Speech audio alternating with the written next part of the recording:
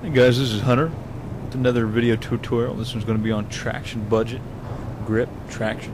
Subaru WRX STI here to play with.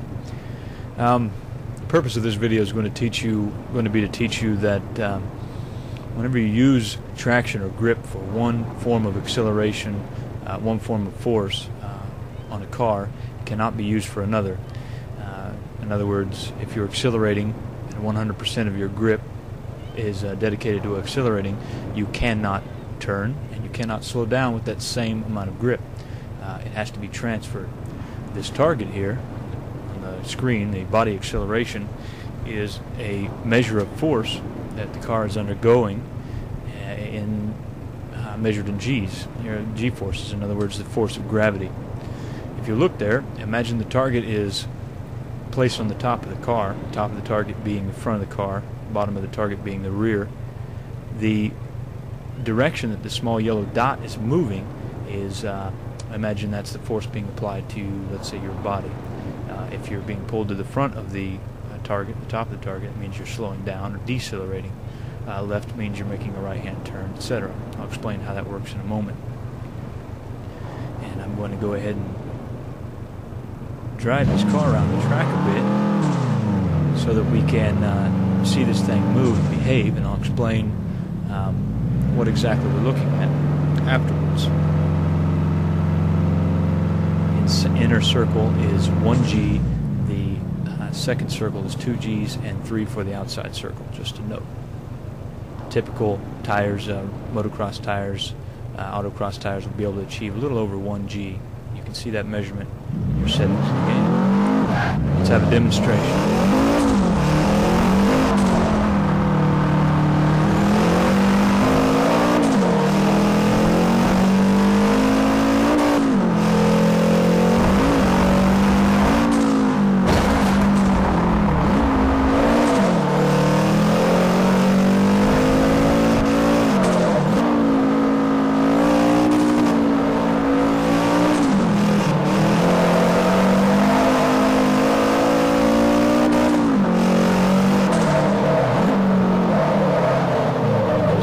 Negative G's when I'm slowing down here.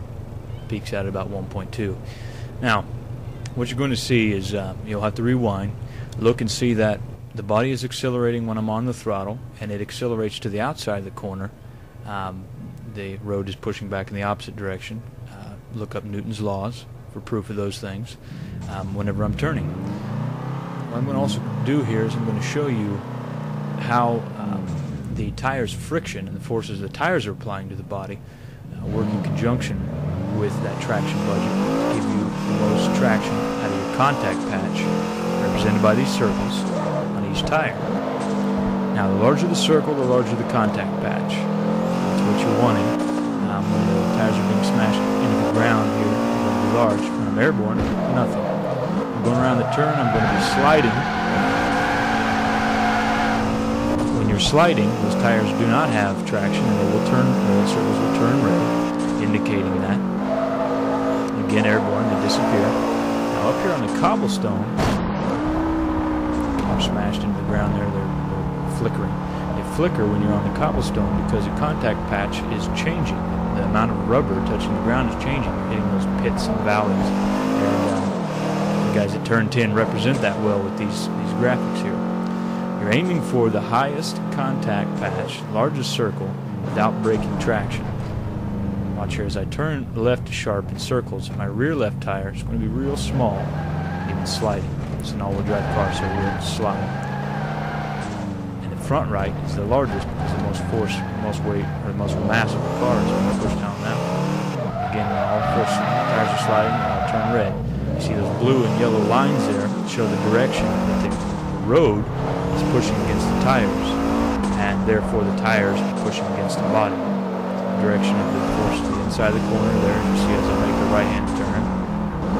Again here, pushing to the right. Now when you get into a smooth road, you'll be able to see these better than the flicker.